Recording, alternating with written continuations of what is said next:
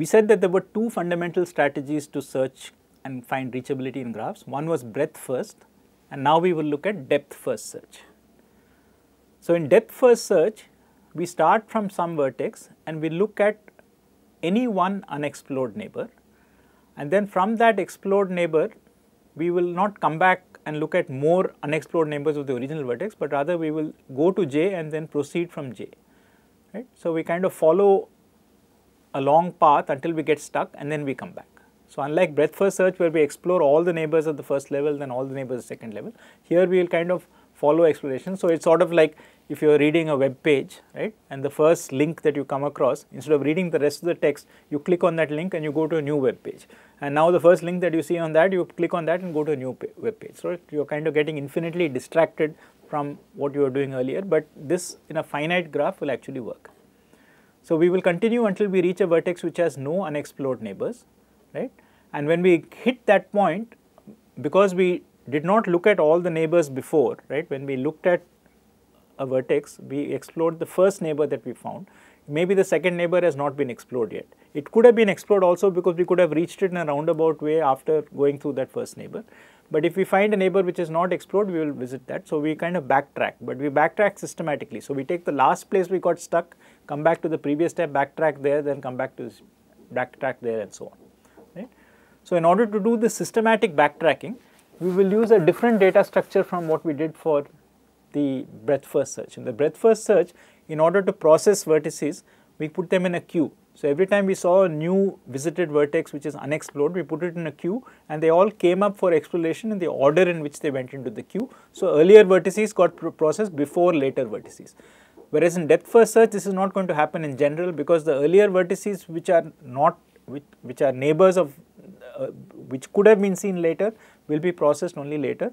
But we want to make sure that when we backtrack, we go back to the most recent vertex from which we made a choice. That is why we use a stack. So, a stack is a last in first out. So, just imagine a stack like a stack of books, right. You put a book on top of the stack, the book that you take out will be the one you put last. So, if you want the second last book, you have to take out the top book and then take out, you can't pull out something from in between.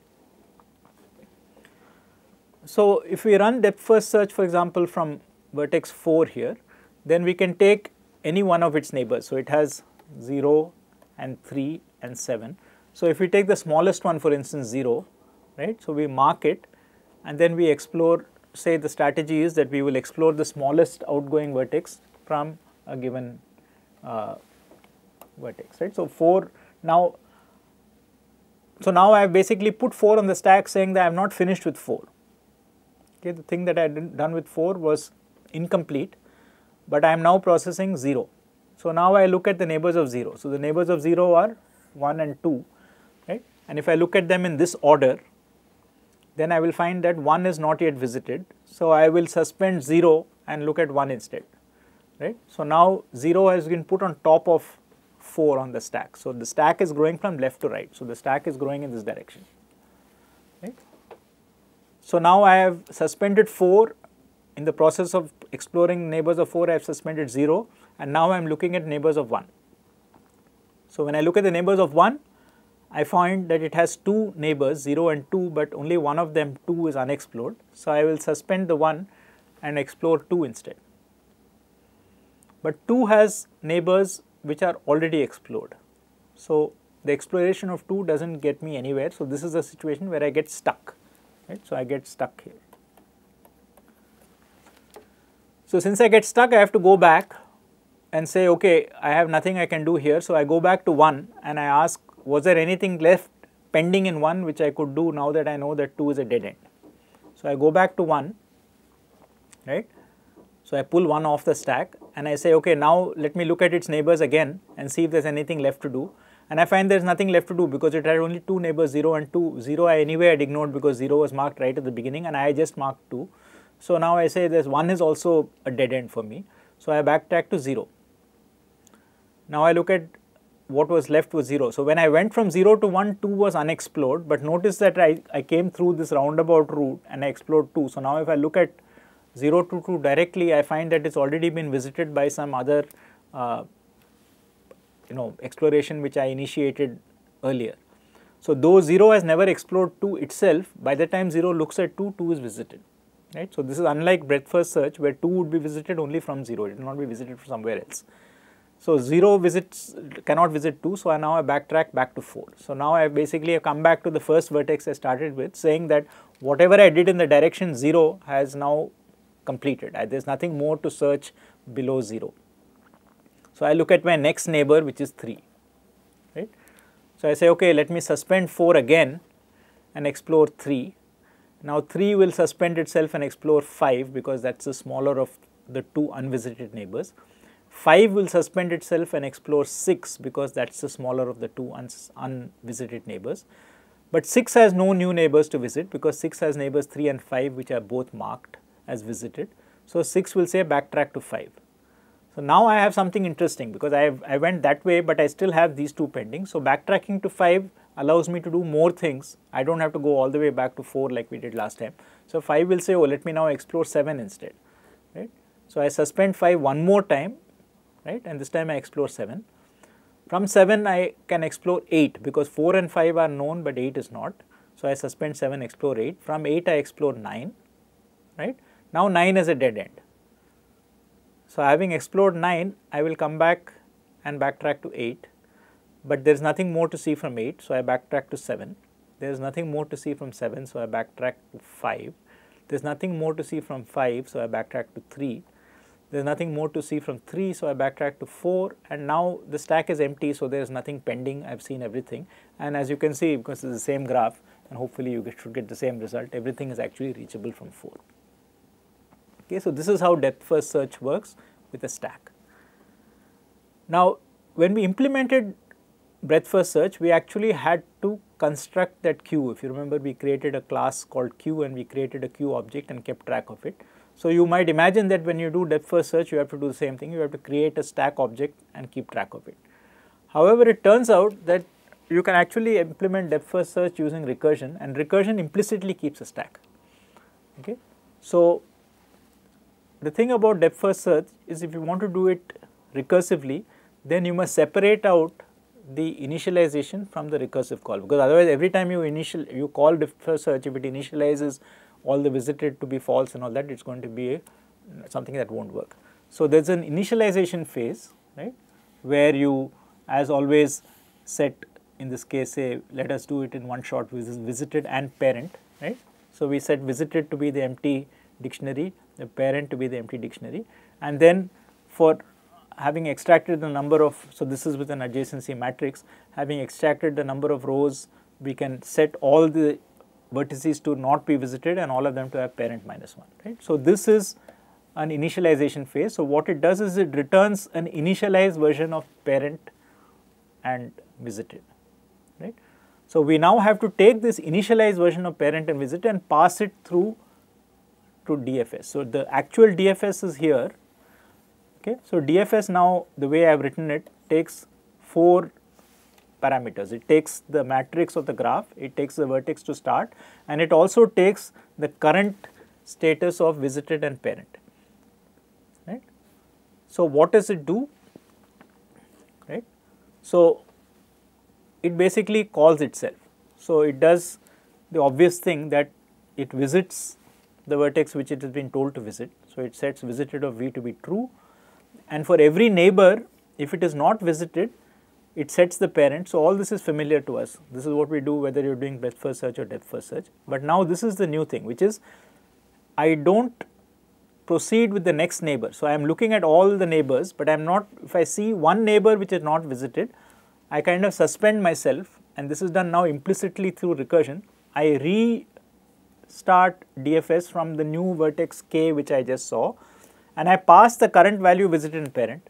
It is going to return back to me an updated value of visited and parent. So, finally DFS, when it concludes, gives back. So, basically each time I visit something, it updates visited and parent, gives it back to me, right. So, this is the recursive nature of DFS. Now, here, because we have essentially made visited and parent kind of internal to DFS, we have to keep passing it around, right. We have to call DFS with visited and parent and get it back. This is a little bit cumbersome, and this is not how you would normally see it presented if you see an implementation in a language other than Python. So, usually in presentations of DFS, they will assume that this visited and parent, in this case dictionaries or lists or arrays or whatever you are using to store that, are actually global values which you can access from inside DFS, and so you can update them from inside DFS without having to pass them around. So we can also do that. So we can make visited and parent global. So we declare outside all our functions these two empty dictionaries called visited and parent. And now because Python has this convention that all mutable values, a mutable value is either a list or a dictionary, a mutable value can be globally referenced from inside a function. So this is one of the decisions that Python has made, which is basically to take care of this situation, so you don't have to keep passing lists and dictionaries in and out of functions. I still have to initialize it, but the initialization happens now in this case without having to pass the dictionary. So remember, in the earlier thing, the initialization actually returned back the initialized visited and parent dictionary. Here it's just going to initialize it. So it's going to do the same thing, right? It's going to run through a loop, but now it's initializing it outside. So this visited and parent dictionary are outside the function, it's just setting them up. So I will have to first call this function to initialize it, and now when I do the DFS itself, I only have to pass the functions, the parameters which I would expect to pass, which is the matrix and the vertex to start with. Right? So I set visited of this vertex to be true, and then for every neighbor, if it is not visited, I will call DFS with that.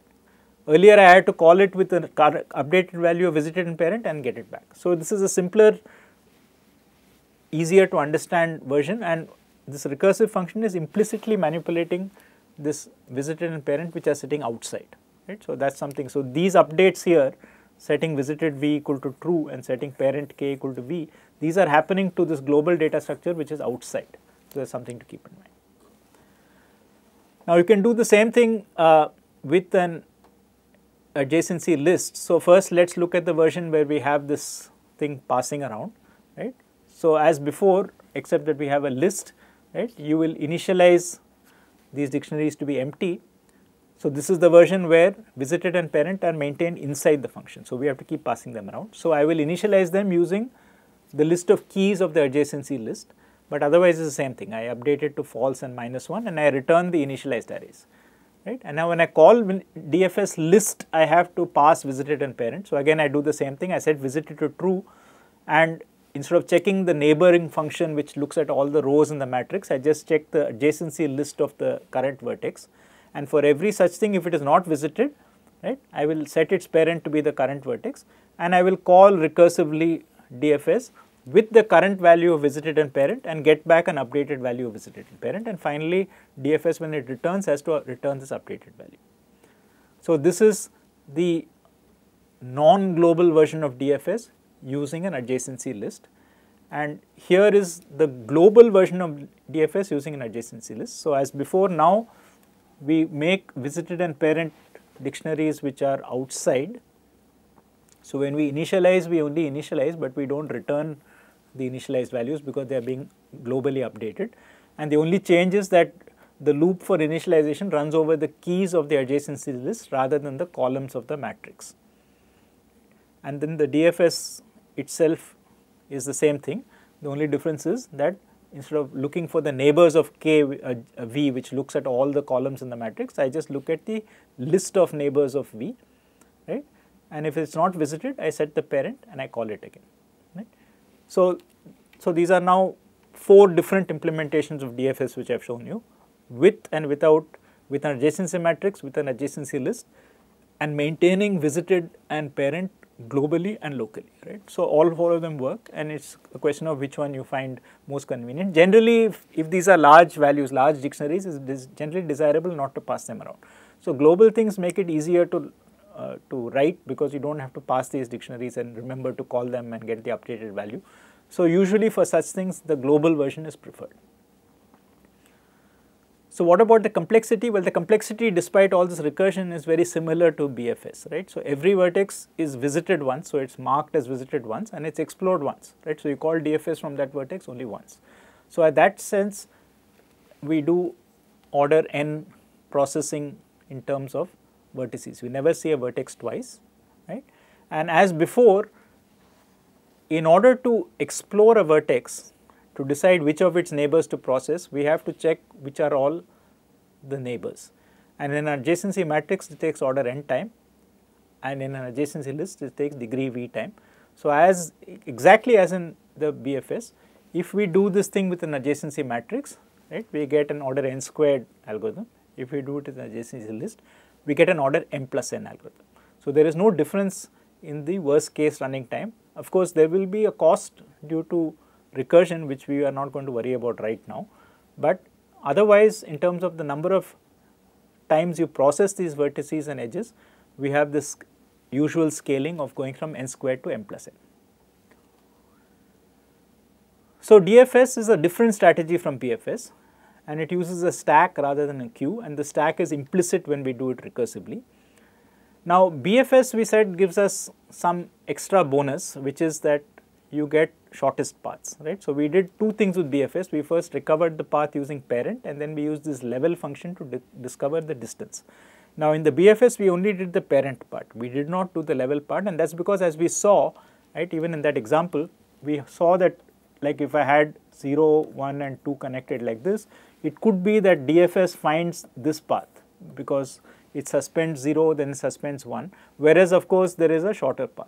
So, DFS is not generally going to find the shortest path. So, even though the parent thing tells us something about one way of getting there, it is not really the fastest way. So, DFS does not have that advantage.